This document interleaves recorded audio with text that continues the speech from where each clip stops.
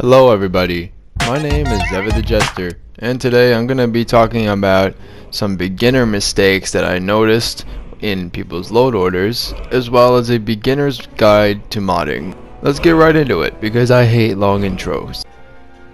Alright, so the first thing I want to do is I want to just show you guys exactly how your mods should be layered, just in general, with the possibility of exceptions, of course. This on the right of your screen is going to be how you want your mods to look generally.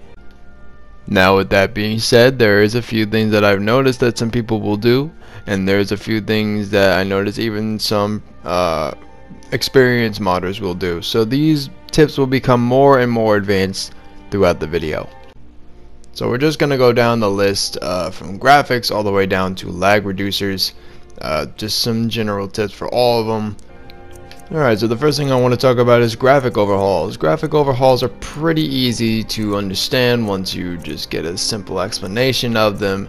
These are the mods that are pretty straightforward, and these are the mods that you typically want at the top of the load order. For reasons being, if the graphics are all the way at the top, then it allows the city overhauls and all the other texture mods that you have to blend in nicely with them.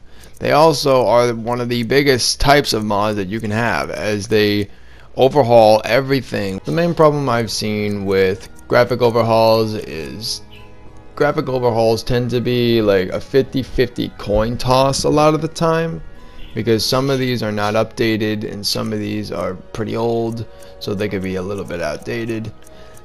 That's really all there is to it. Sometimes they could be a little bit laggier than the others. I guess really all that you need to do to figure out if it is you would need to put this, try and find a graphic mod that doesn't affect your performance first. Go into Helgen with a graphic mod installed, see if it works. If you wind up crashing or you're lagging a lot, keep that far away from your load order.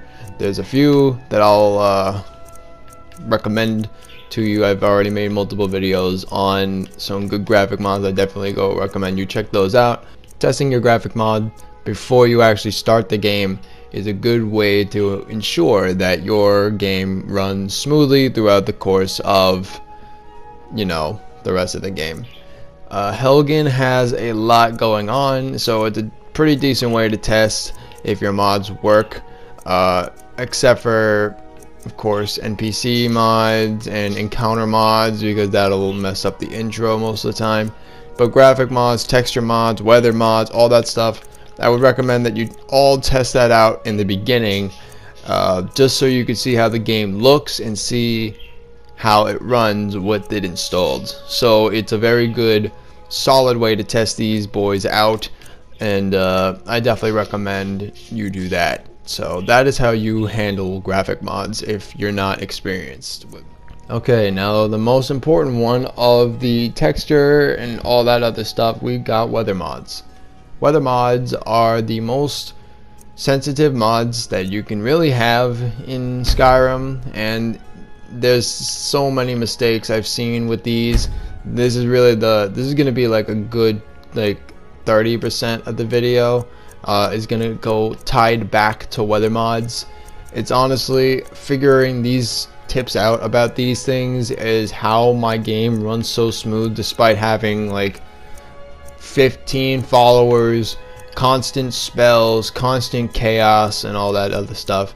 It really does tie back into weather mods somehow, or at least a lot of it does.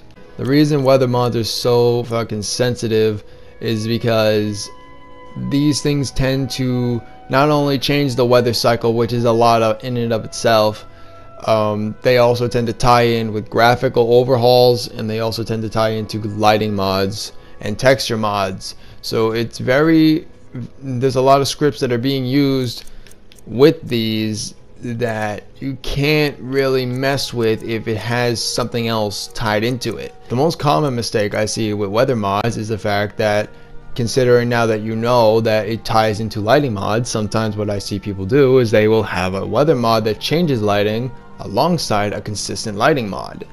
Now, when a lighting mod is consistent and how it's supposed to keep the game looking, and then you have a weather mod that changes that lighting, that's where the issue occurs, and that's when you start to lag, maybe crash when you're out in the middle of nowhere, and that's what causes these issues.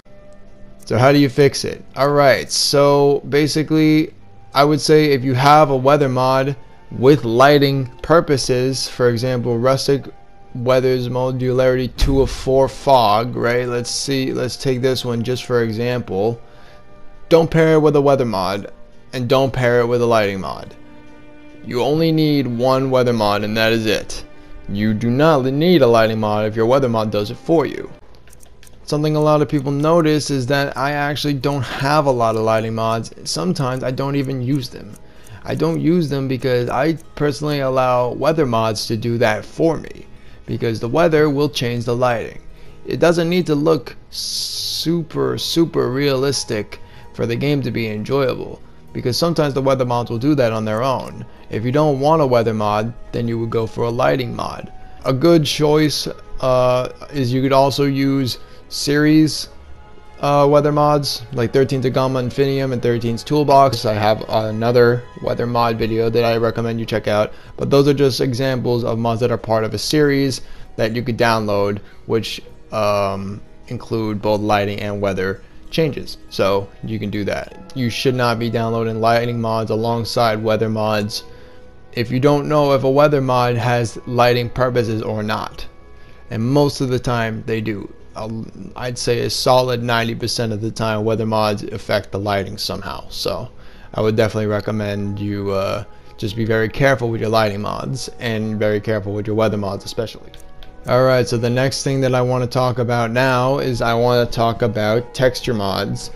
So texture mods are mods that tend to be confused with graphic mods. So what's the difference between graphic mods and texture mods? There really isn't that much of a difference, aside from the fact that the texture mods tend to only look after one specific thing. Instead, the graphic mods are gonna go after everything. So you can have texture mods alongside graphic mods. The difference is graphic mods are at the top, texture mods are at the bottom. You want the graphic mod to overhaul the texture overhaul, because the texture overhaul will only focus on that one specific thing, and the graphic mod will go after everything. These are very easy, these are very straightforward. Essentially what this does is they just focus and target one specific thing that graphic overhauls do not. Now I haven't seen this very often, but I do see it every once in a while. Can you have multiple texture mods installed? Yes, you can. You can have multiple texture mods installed, but you can't have multiple texture mods installed if they affect the same thing, for obvious reasons being of texture glitches. Say you have 2 texture overhauls affecting rocks, or you have one bundle where it affects rocks, and then you have one that specifically affects rocks, and you want the bundle but you also want this specific texture mod. I personally would just say just stick with the bundle. It does more.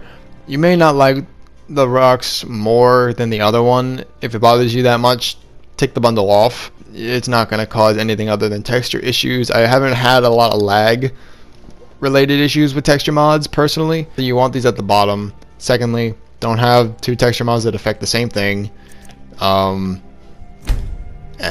that's fine. An example, you can have the farmhouse texture pack and you can have the rocks texture pack along with the graphic overhaul. You can do that. So alright, lighting overhauls. So lighting overhauls, me being completely honest, are the mods that I have the least experience with, but they are still pretty easy to get a grip on when you're at a beginner level. Lighting mods tend to be incompatible with of course weather mods, other lighting mods, and shadow mods. You definitely want to have them as a standalone mod. You don't want to have them when you have a lighting mod installed. You don't want to have them when you have a weather mod installed. Shadow mods, you don't want them when you're adding light posts anywhere. You tend to want to have these towards the bottom. Now they will work perfectly fine with sound mods if they are in the right spot, but if they're not, they can really fuck up your game pretty bad for some reason, and I'm not exactly sure why. All I know is that they will. So you want to have these towards the bottom of the load order in the format that I showed you at the beginning of the video, and you want them as a standalone. So alright, so now we're going to go down to the next type of graphical overhaul type thing, and that is city overhauls. City overhauls are overhauls that will actually change what the individual city in question looks like, and this could add objects, it could take objects away, it could add textures, it could add just about anything you think of to the city in question. Now, the way you handle these is the same thing as the graphics mod. You test them one at a time, and honestly, I'd say that's like the safest way to do that. But if you're feeling a little bit bold and you're feeling a little bit lost of time, what you could do is you could test a bunch of mods in one city specifically, or you could test one mod for each city specifically, go into a game and travel to all these cities to figure out which ones work, which ones don't, because really all you're looking for is lag and crash, you're looking for lag spikes, you're looking for texture bugs, you're looking for gray face bug, you're looking for just about anything there is. And yes, I say gray face bug because some of these will straight up bug out the NPCs, and I don't know why, but that's a very, very rare issue I have rarely ever seen, but it does happen occasionally. I would say go into these mods, go into these cities, download maybe a few of them if you're lost of time, but if you're not and you have the time or you have the day off, I would say download these one at a time and see what works. See which ones cause you to lag the most, which ones cause you to lag the least, based off vanilla game alone, because vanilla is where you're going to experience a few bugs, a little bit of lag, and that's fine. That's where the mods later in the video will come in handy. But you're looking for the mods that look good, don't lag your game as much, and you're also looking for the mods that kinda work with other mods. So let's take for example 13 City Planner Series. This is a mod where there actually is multiple mods within it that you could actually download. So I definitely recommend you look into this one, because right here it says this 13 City Planner Series Light, and then you add in 13 and J's Spooky Woods, and then you add in JK Skyrim, and then Rins, JK's Interior, JK City Planner Patch, etc. All I'd say in regards to city overhauls is just make sure you know the difference between a standalone mod and a mod that is part of a series. These are pretty simple to figure out, fairly simple. So yeah. Okay, now that we got the textures and all that other shit out the way, it's time for NPCs. The most troubling type and style of mod that I have ever seen when it comes to people's load order. Okay, the first thing you need to know, and you absolutely need to know, is population mods. Population mods tend to be the #1 reason that I notice people's games do not work. This includes population, encounters, bandits, villains and heroes, whatever it is. A lot of people tend to completely overestimate and overstock their game with NPCs because they want the game to feel more alive. And there is a way that you can do this in a way where your game is capable of doing that. But a lot of people just cram a bunch of mods together with NPCs, and then they're wondering why they crash in the middle of a forest. It's because there's so many mods at play there that they're all spawning at the same time in the same area, and you can't see them because they will spawn, and they're not going to spawn right in front of you. Very rarely they will, but they're not going to spawn right in front of you most of the time. And when you can't see them and there's like 50 NPCs spawning from different mods, because we don't know what mods you have installed, but you have like 3 different types of mods installed, that's going to be the reason why you tend to crash in random spots, sometimes towns, sometimes on the road, most time by bridges. Yeah, for some reason Bethesda tends to really love bridges. They love bridges. They tend to have all their NPCs spawned by the bridges. I guess it's because it looks cinematic when there's an NPC crossing a bridge. I don't know what it is, man. They just like bridges, okay? But yeah, people tend to tell me that they crash near bridges. Now, the reason that they do this is because NPCs will spawn near bridges, and bridges tend to also be a problem in and of themselves, but we'll just skip that for now. They tend to spawn near bridges, and if you have a mix of population mods, encounter mods, civil war mods, or merchant mods, bandit mods, they will all spawn right there, out of sight, near you, somewhere, wherever it is, and that will cause the game to crash before you even see them. So that's usually what winds up happening. Lightly populated settlements is a very, very good mod for this. Very good standalone, very good for keeping the game looking alive, and the best part is it stays in its lane. It only affects the towns, and that is it. This mod is perfect for this because this is the mod that will only affect the small towns and cities. It'll only add a small amount of NPCs that are rather insignificant. They're killable, so that if they wind up dying, it's not going to be a big burden on the game, and it keeps the game looking alive. Most of the people that come in here are lore accurate, like maybe hunters, very rarely a few wizards and mercenaries, maybe even hired thugs, maybe even just merchants. You can talk to all these people. They don't have extensive dialogue, but they do have typical dialogue, and they look good. There's no gray face bug, there's none of that. So it's a very good mod for that, and personally I think this is the only real mod that you should really be using, purely because of that alone.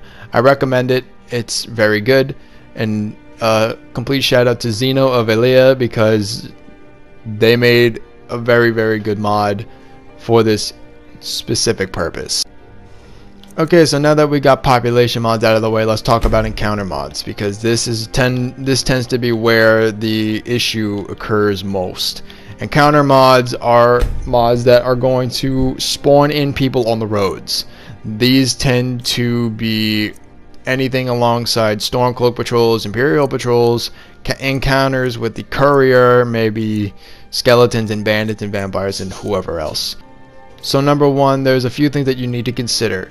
Encounter overhauls will interact with population mods. They don't conflict, but they will interact. And if you have a shit ton of NPCs going in and out of Whiterun because of overhauls, or you already have a lot of NPCs in there already, that's where maybe some of the lag from the cities are coming from. You have a lot of that going on. So what you really want to do is you want to have a light settlement mod. Maybe the one that I suggested. Maybe you know about another one that I don't know about yet. I've only been back for a few days. You also want to know that these encounter mods will go into the cities and will hang out by the cities, which is probably why the lag was so bad by your cities, because you had so many NPCs in one area and maybe you just couldn't see them. So with that being said, these mods will interact with each other beautifully. They usually never conflict, but they can if you have too many NPCs walking around. So what I recommend you do is you have a world encounters overhaul, not an encounter hall with just specific things, so you don't have to have a lot of them. So for example, Civil War patrols, right, is a very popular mod, but it only affects the Stormcloaks and Imperials. This is an encounter mod that is mainly used for role-playing the Civil War. That is it. However, a World Encounters overhaul will add everything. So it tends to be an overhaul, whereas this tends to be a standalone. So a standalone mod with the Stormcloaks and Imperials, this tends to be something that you only really want to use if you only plan on really milking out the Civil War quest. Whereas a World Overhaul will do everything as well as the Civil War patrols. So a lightly populated settlement, one World Overhaul, World Encounter Overhaul, will have your game flooding with NPCs without any lag whatsoever, because you don't have so many of them spawning at once. You've got one World Encounter overhaul, spawning a good amount of NPCs for you to see all over the roads, and you have the lightly populated settlements, and you have them interacting with each other. So it's a good mix. Definitely give that a shot. Okay, now that we got the NPCs out of the way, I want to talk about the next big thing, which is combat mods. Combat mods. Now, I think everybody knows that you just need one. You really only need one. These are very, very straightforward. You're never really going to have a real issue with these unless you're experiencing bugs in terms of combat. That's how you could tell really if your combat mod is broken. I kind of like a lot of these. I like Valorevin, I like YMD2, I like Skylight Combat Overhaul. I did like Blade and Blunt. It was a favorite of mine. Better combat AI. Now, there's only a few things that are very confusing about these, is the fact that sometimes behavior mods are actually different than combat mods. Behavior mods tend to affect very specific NPCs. Depending on their character type will depend on if they are the type to flee, fight, be defensive, or be aggressive. Whereas combat mods will affect how they fight altogether. So you can actually mix up these a little bit. You can kind of mix them together. For example, Better Combat AI tends to actually mix with a lot of these. Better Combat AI is very, very simple and subtle. For example, smarter NPC behavior, use power attacks more effectively, attack more aggressively when in groups, try to bash and stagger, attack when their enemy's not blocking, attempt to block, disengage from melee combat when they gain distance from the enemy. This is not going to really be affected by a combat mod if that combat mod isn't necessarily going to change these things. Some of them actually only change movement, and a lot of them change clashes. So let's take a look at, for example, this one. Slower pace, not a Dark Souls immersive. Many balance improvements. Stamina is more important. No scripts, and can be installed during your playthrough, right? This one seems very, very simple, and it actually explains everything. NPCs are more aggressive and are more defensive depending on their class. They are more likely to power, attack through a block, bash to interrupt attacks, circle or fall back, and attack more often in general. So this really just kind of matches perfectly with smarter combat AI. All attributes, health, magic, and stamina regenerate faster, but no longer regenerate immediately after they are spent or drained. Smarter combat AI doesn't do that, right? Does it? It doesn't really do that, right? Wider attacks, blah blah blah. We're looking for stamina. No, it does not. So it doesn't affect that at all. So that would work. No scripts, many balance improvements. So that's just, I'm assuming, talking about weapons and health. So smarter combat AI doesn't affect that either. Slower pace. Better combat AI, smarter combat AI, does it do that? Nope, it does not slow the pace at all. At least not what it says here. It kind of says it here that will travel further distances, have higher preference for picking up weapons, better weapons in combat. It says that, but it doesn't say anything about slower pace. So that's kind of what I'm getting at, is you can mix behavior mods with combat mods just as long as you do your due diligence and do the research on it and make sure that they don't actually do the same thing. So it'll actually make your combat a lot more realistic. It'll make it a lot better. Sometimes you'll get really, really entertaining fights like the videos that I've posted on my channel before, where, for example, Cicero versus the Royal Guards, Serana versus Jazargo, those were very, very good fights, and it's all because of me mixing behavior mods with combat mods. Behavior mods can also come in the form of different things, like, for example, fleeing. They can come in the example of classes in combat where they'll run away or they'll become more aggressive, more defensive. Those are all behavior mods. They tend to really not be that important in terms of lag. They really won't cause you many issues. Same thing with combat mods. And the way you can test these out efficiently is to put two NPCs together or get your follower to attack somebody alone and just watch how they converse, and you'll be able to tell right away if it works or not. So definitely give that. Okay, this is where shit's getting interesting. Armor and weapon mods. They tend to do the same exact thing with different, just different ways. Armor and weapon mods are very standalone. They tend not to do anything other than what they usually do. Very easy to understand, kind of straightforward like the texture mods. They really only affect armor. That's really it. So they don't really need a specific spot in the load order. Personally, I put them in the middle, but nothing too crazy. Better mage armor just tweaks the what's it called, the armor cap. That's really it. For example, scholar armor. Here's another one. Armor for scholars and or vigilance. What does this do? Light armor. Okay, it just gives you an armor boost. Maybe texture. Maybe you want textures. Maybe you want a texture. Crystal glass armor and weapons literally just makes it blue. These aren't going to affect really anything in the load order. Just as long as you don't have like 500 of them, you'll be fine. Slap these in the middle of the load order, see if you like what they look like. If you don't, then uninstall them and put them somewhere else. I think that's really all there is to say about them. There really isn't much to them. Of course, unless you're talking about the massive ones that add a lot of textured style armor to a game in a big warehouse, those may be an issue. But if you really want my advice, I would just take the armor that you want, find the mod that does the thing that you want, install that one as a standalone mod, and just have at it. Because if you don't need the other armor sets that the thing is offering, then why would you have it there? You know, at that point you're just kind of cramming mods in, and the same thing goes for weapon mods. It's literally no different for the most part. Like I said, with a few exceptions, because there's always a few exceptions when it comes to mods. But yeah, weapons and armor mods.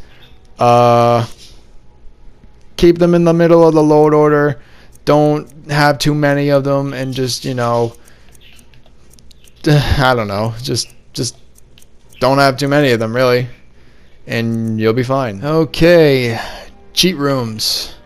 Very, very unpredictable. Very unpredictable. These could either be the game makers or the game breakers, because sometimes they will fuck with quests, sometimes they will fuck with lag, sometimes they will change so many things that they shouldn't be changing, and other times they do none of that.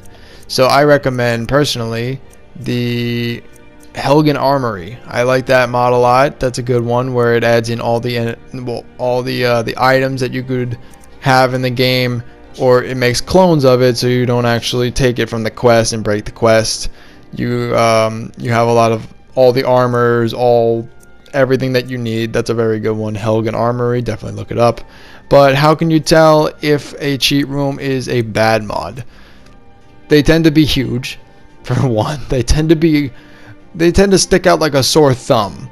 If you see any of those mods where the cheat room is huge, has a massive portal or a massive fucking door, or spawners, or it has all the actual quest items in there, and you wind up finding out that some of your items aren't spawning when they should in your quests, that right there is all 110% a cheat room issue. That right there will break your game, and it will be really fucking hard to fix it because it's a quest. And yeah, I mean, there has been times where I went back and I've taken the item from the cheat room and it winds up fixing the quest, but there's been times where I've done that same thing for other quests and it doesn't work. So I would say if you're going to use a cheat room, use a small one. These tend to be better towards the bottom of the load order, in the same spot that I recommended in the beginning of the video. on the list. So that's why they're supposed to be down there, just because there's nowhere else to really put them, honestly. They tend to really just kind of be their own thing. But I would recommend you have a small one, because if you have a small one, it can technically classify as a dud mod. And a dud mod is going to be like 80% of your load order. So if you have a cheat room, make it a small one. Keep it small. Make sure it clones the quest items that it's giving you instead of giving you the real one, so it doesn't mess up with the quests, and you should be fine. Quest mods tend to be 50-50. They tend to be very 50-50 because, like I said, you're messing with quests. This is like the thing that the game is built on. So, you know, I recommend that you use these for bug fixers. There are some bug fixers that are perfect for this. Like, there's one that removes the Castle Volkahar door because sometimes the gate doesn't open. Here's a very good one as well, the Man Who Cried Wolf, where the most infuriating bugs in the Skyrim patch is this one. This one is annoying as hell. Basically what this does, it doesn't allow you to become the Thane of Solitude. He just sits in the court and does nothing. He just sits there and he doesn't deliver the news, and then you can't complete the quest. This is a quest mod that fixes it, plain and simple. Like I said, the Volkahar door one is another really good one, because you don't need the door there. He'll open the door whether it's there or not, because in his little brain he's guarding the door. So small quest bugs like that warrant you to have mods that kind of mess with the quest a little bit. Alright, lag reducers and performance mods. These are very important because what these mods do is it can do anything from removing lag to removing crashes to helping with frame rate, anything along those lines. These are the mods that you definitely want and definitely need because Skyrim is not meant for mods. So there are a few things that you can use or get rid of to make your game run smoother. Me personally, I don't necessarily care too much about the graphics. I like the graphics from like a very in your face perspective. I don't really care for subtleties. So personally, there are things like TLS no more leaves that will remove leaves because, you know, leaves can cause a little bit of lag, not too much, but a good amount. Moving grass as well. For some reason, footsteps tend to do that a lot as well. As footsteps tend to be very crash worthy. Rocks under the ground that you can't see. Anything along those lines. I recommend you put these at the bottom and the very bottom because some of them actually have overhauls that recommend you to place them at the bottom, and some of them have to be at the bottom. TLS FPS Motherload is a good one because you need to put this at the bottom. So what it does is no wind and immersive forest clash together to give you the best performance you will possibly ever get. They work best at the bottom, you know, they're bottoms. The most important places in your load order are at the top and at the bottom. Dud mods. Now, dud mods are what I describe to be as anything that doesn't really fit in a certain category. For example, the I Am Your Fan mod, magic mods, arrows mods, crafting mods, key mods, horse mods, insignificant mods, detail mods, anything along those lines. This is a perfect one. We Are Parent. This is the perfect example of a dud mod.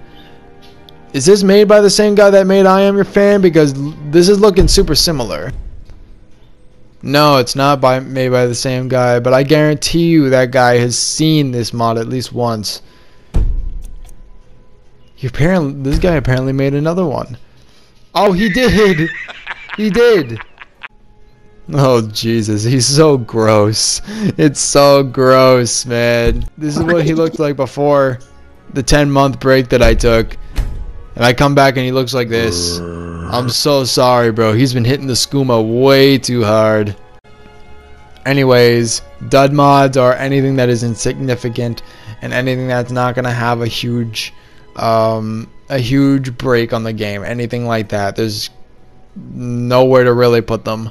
You put those in the middle. You put those in between all the mods that I mentioned. Okay, well, I think that's all we got for today, man. I appreciate everybody stopping by. Let me know if this works. Let me know if it doesn't. I'm always going to be answering questions in the comments. You could also join my Discord server if it's still alive. Alright, but yeah, anyways, thank you all so much for watching. As always, I will see you all in the next video. Peace out, y'all.